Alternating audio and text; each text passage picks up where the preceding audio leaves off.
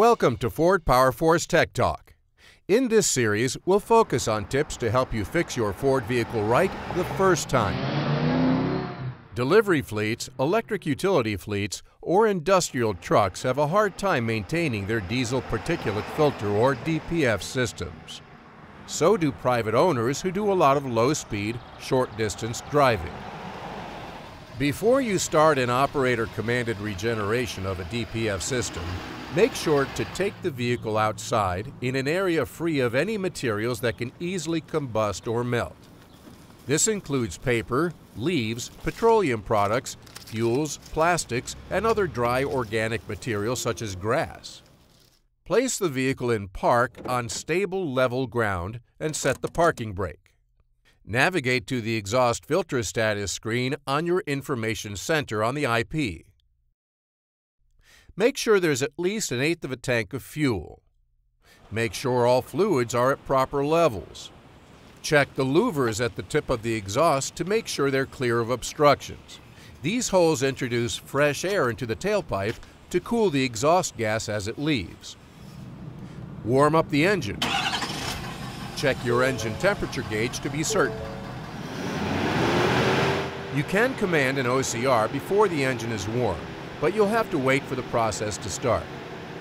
It takes some time at the elevated engine speed to warm the engine up. To perform an OCR, the operator needs to read the information center. Press the info button on the steering wheel until the message center gives you one of these prompts. This message requests permission to initiate filter cleaning when the DPF isn't oversaturated and the vehicle is warmed up. If the vehicle is warmed up and in a safe location, answer yes to this message and then follow the prompts regarding exhaust position as needed. Be sure you understand each prompt. If you're not sure, contact your Ford dealer. Once operator-commanded regeneration starts, the engine's RPMs will rise to approximately 2,000 to 2,400, and the cooling fan speed will increase. You'll hear a change in sound due to the increase in engine and fan speed. You don't have to open the hood during cleaning. You can expect the operator-commanded regeneration to last from about 10 to 30 minutes. Operator-commanded regeneration will run automatically until completion. Upon completion, a message will appear indicating the exhaust filter is clean. If you need to interrupt or cancel the regeneration procedure, press the brake or the accelerator, or shut off the vehicle.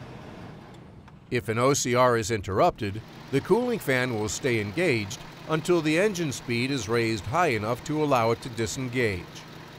This will result in fan noise the first time the vehicle is driven away after the interrupted OCR.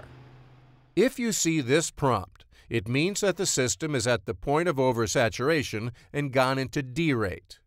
You will not be able to allow cleaning. An authorized Ford dealer must service the vehicle to return it to normal operation. Motorcraft replacement oxygen sensors are designed for maximum performance.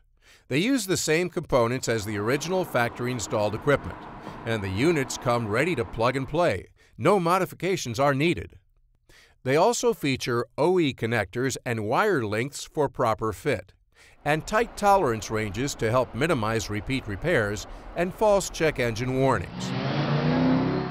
And when you're choosing parts for all of your repairs, remember that Motorcraft parts feature a 2-year unlimited mileage warranty. That's all for this post. Be sure to check out our series of videos for installation and repair tips for Ford engines. Thanks for watching.